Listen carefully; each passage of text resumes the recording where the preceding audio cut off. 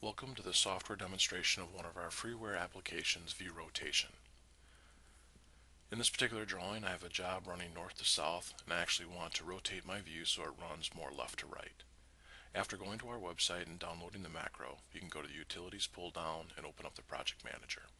We're going to open up view rotation and load that project. Once the project is loaded, I can open it from a key in browser. So I'm going to type in VBA run view rotation and launch the dialog box. This macro shows the current rotation in degrees for each of the 8 standard views. The user can change the view rotation to any keyed in angled value or an unrotated view. Using the absolute, you can update your view and get it to an absolute rotation.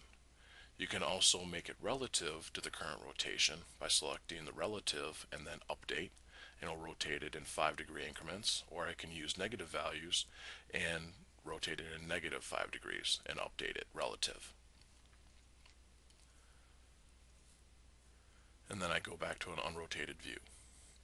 If I was going to use the active angle 0.3 key in, I could select points in my design file to get an active angle set based on 3 points in my design file, and then use that active angle and then the set to active angle button in the dialog box to set that rotation.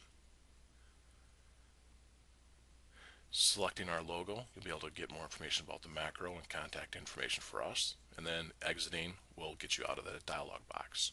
You can consider customizing your interface and being able to select it from a pull-down menu. From the drop-down, you can also have the 8 views there selected.